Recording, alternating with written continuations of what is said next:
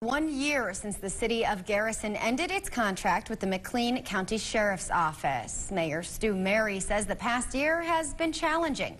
Starting its own force comes after 40 years of partnership with the county. They faced hiring struggles and even accusations of misconduct on the part of a former officer.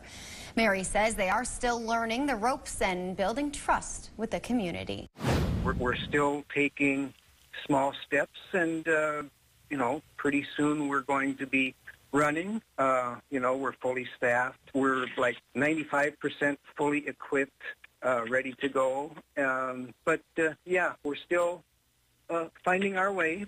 Mary says the department has 3 full-time and 2 part-time officers.